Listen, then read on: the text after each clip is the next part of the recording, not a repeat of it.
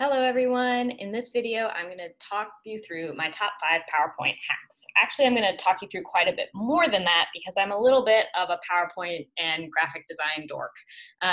So for example, I'll be sprinkling in things like, notice how this slide utilizes the concept of symmetry, right? All of my text and my images are centered. We have 2.5 flowers on the left side and 2.5 flowers on the right side. These are some really simple things that will just help you make your PowerPoints look prettier. There's also an even subtler hack in here, which is that you probably can't tell that the title and the byline are actually slightly different color fonts. Maybe if you have a good screen and you look really close, you can tell, but the byline is actually slightly darker. And the reason for that is that when your text is smaller, you need it to be even more high contrast, so the difference in brightness between the background and the font, in order for it to be legible to a viewer. So the gray that I used in that byline is actually just slightly darker than the one I used in my title because the font is smaller, so it needs to be higher contrast for it to be as visible to the viewer. So just some little things like that that we'll talk about as we go through. But what are the 5 hacks? Okay, the 5 hacks are the Slide Master view, which I'll show you here in just a second, using high quality open source images. I like Unsplash online. It's free and completely easy to use, and I'll show you it in just a second as well. The eyedropper technique, which I've actually used to create this slide, and then PowerPoint shapes, which I'll talk about 2 different ways to use them in order to make your slides look more attractive visually, and also as a sort of rhetorical tool to emphasize a part of an image or text on your slide. So I'll walk you through all of those. So in order to show you Slide Master View, I actually have to get out of presenter mode. So the way that you use Slide Master View is, I recommend doing this right when you start any PowerPoint presentation at all. I did it before I started making this one. It should be your first step, because what it allows you to do is it allows you to change the font, colors, and format of every single slide. So that way you don't have to change every single one individually. So when you open a PowerPoint, usually the default is a white background, black text, usually in Calibri or Arial or some other very common font. And say you don't want that. Say you want a different color. For example, I really like dark backgrounds to my PowerPoints. Then using Slide Master View allows you to change all of your slides at one time, so you don't have to change it individually on each one. So in order to get to Slide Master View, you just go to View, Master, Slide Master. Click on that. Boop.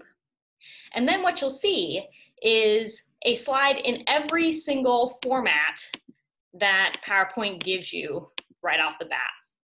So in order to change all your slides across every format, you click this top one, and then, for example, you could go to Background Styles and choose a background either from one of the presets or from the Format Background menu, right? So here I could set a picture, change the color, things like that. You can also change the fonts. Here you can see I've already done that. I've selected Garamond, which is undeniably the pumpkin spice latte of font crushes, but what can I say? This is who I am. I've accepted it. So you have all these font combinations that you can choose from, right? So that you can pick the font that you want to show up on every single slide. Obviously, this Calibri is the default, and then you can go from there. So this Slide Master hack will help you just save time and choose the sort of basic layout you want for all your slides so you don't have to change each one individually, okay? So when I've got my presets the way I want, I can either close Slide Master or I can go back to View, Normal. And here we are back at my first slide, all right? So that's the very first hack. The second hack is to use high quality open source images. The #1 way to kill a PowerPoint presentation is to use, whatever the top 5 results were from a Google image search. They often are, the files aren't big enough, so when you put them in your PowerPoint, especially if you have to project them, they're really grainy. Maybe they have a watermark on them. They're not particularly good images to begin with, right? So I recommend using a website called Unsplash, which is right here. It's just unsplash.com, and it is a searchable database of professional grade photographs. So for example, to get the daisy photo that I use on the first slide, I wanted something to do with 5 because we're talking about the 5 hacks. So here I've got a whole bunch of photos coming up. I didn't really like these. Obviously, I used this one on the second slide. Here's the one I used for the first slide. So on Unsplash, there are a couple fun options. So if I click this little plus sign, I can add it to a collection. Now this is because I've created a free Unsplash account, which you can do for absolutely no charge. You just create an account and it allows you to create these different collections of photographs that you store up. So for example, oftentimes is one of the first things I do when I'm making a visual project, whether that's a PowerPoint or a video, I create a new collection on Unsplash. I can just create a new collection and I can add a bunch of photos that I want to use in the project to that folder, so that instead of having to search through all the time, I just have those photos always. In fact, I even do this when I create my icon sites in order to give the icon site a kind of unified feel for my courses. All right, so I could save that photo to a collection. The other thing that I can do is by clicking on the photo and clicking on this little down arrow, I can decide what size of photo I want to download. This doesn't seem that important, but I actually find it to be very useful. So by default, Unsplash will download usually the large version of the photo. That's good because it's a high quality image. The problem is if you use a lot of them in one PowerPoint, for example, the file becomes huge and it's really hard to do anything with it. It's really hard to attach it to an email, for example.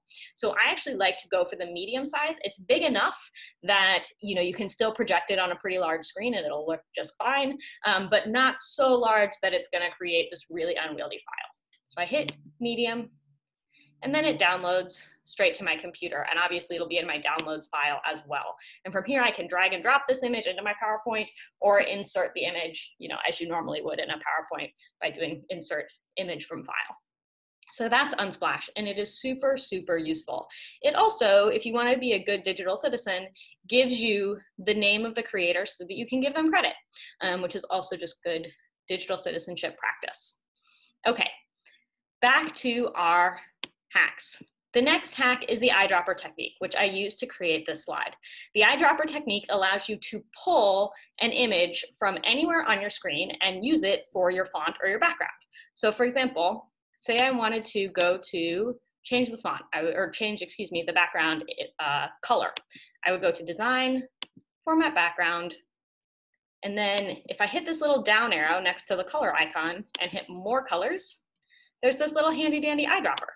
Whoop. And then wherever I scroll over, I can select that color in order to be the new background for my slide.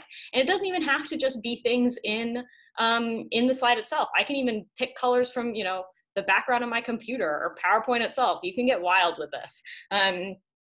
But what it does is, especially if you draw a color from an image that you're using in your slide, it creates a sense of continuity. So for example, if I draw blue from here, see, the blue I'd drawn was also already from the image, but this just gives a slightly different feel and gives you a sense of unity between the image and the rest of the slide.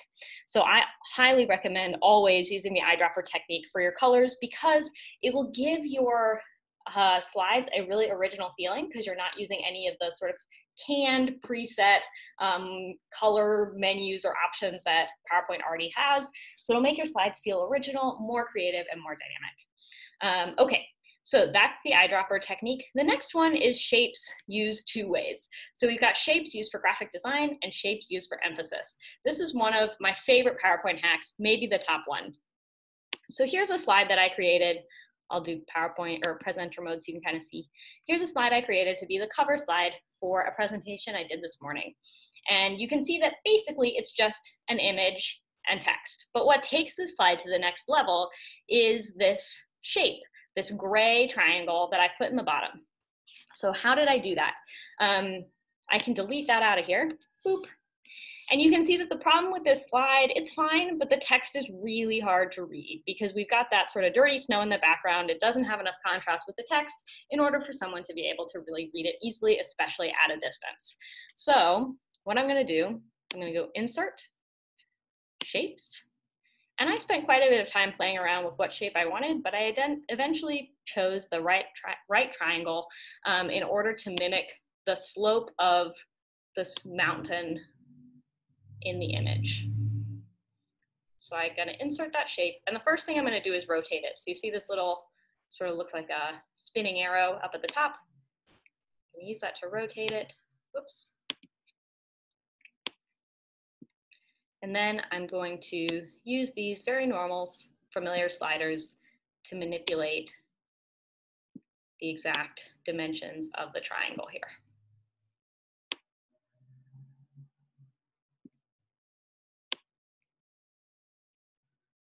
I'm going to try to get it so that the line of the triangle is roughly parallel with the line of the mountain because that's aesthetically pleasing.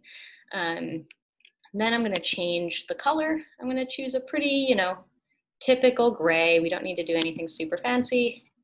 Also, if you can see there's a slight blue outline. For some reason, that is the default. So I always go up here and select no outline, just makes it look cleaner. And then I want it to be a little transparent so it's not quite as harsh. And you can see that right now the text is still behind the shape. So in order to fix that, all I do is go right click, send to back. And if I send it all the way backwards, I think it's going to be behind my image. So I'm going to go send to back. Oops, that's exactly what I said I didn't want to do. Control Z. I'm going to go send backward. Now part of my text is over top of it. If I do that one more time, there we are. That's what I want. And now I might adjust the transparency even a little more. There, that's really nice. So you can see that this allows you to just add an extra element to your slides to make them feel more original and creative, and just adds some more interest, really opens up the possibility of how you can integrate text and image in any particular slide. So that's how you use shapes for graphic design purposes. You can also put in lines to create frames around things using the exact same method. Okay, back to presenter mode. How do you use shapes for emphasis? So this is particularly pertinent to rhetoric classes. So here is a bit of text from W.G. Sebald's novel Austerlitz. This is a slide that I made for a presentation while I was working on my MFA about Sebald's prose style. And so what I did is I took this section of text from Austerlitz and I used shapes to highlight various elements of Sebald's prose. So for example, when these green squares pop up, they highlight verb phrases, right? And we can actually sort of see there if you skim through that Sebald doesn't put a lot of emphasis on his verb phrases in his prose style. A lot of them are in passive voice, are to be verbs. None of them are super active or dynamic verbs that give us a lot of sort of oomph in the prose style. Sebald's verbs tend to recede into the background. Then the purple highlights some of his noun phrases, which by contrast are incredibly evocative and dynamic. And then finally, the blue highlights his subordinating conjunctions, which allow Sebald to spin this incredibly ornate sentence structure. So how did I make this slide? Well, it took me a little bit of time, I'm not gonna lie to you. And when it's not in presenter mode, it looks like this. It looks kind of a mess. But what I did essentially was I just did insert, whoops, go here instead. Insert, shapes, and I just selected the square and formatted it. Now I only did it that way once, because once I had one that was about the right dimensions, I just copy and pasted over and over and over again, and then made small adjustments. Now you're already noticing that I'm actually having trouble clicking on the shapes because PowerPoint keeps thinking that I want to click on the text. So a little hack, while I was editing this, I actually cheated and sent this to the back.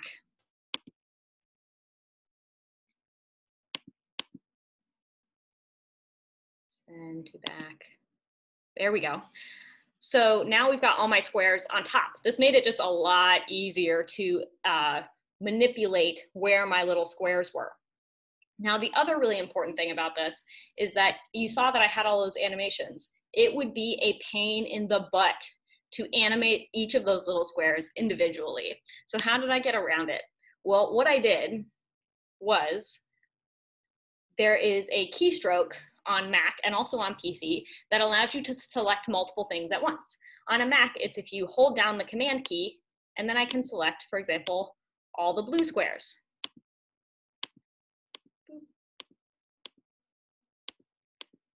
See, now all the blue squares are connected, are clicked, they're selected, excuse me, and so I can hit one of these effects to make them do what I want. Right?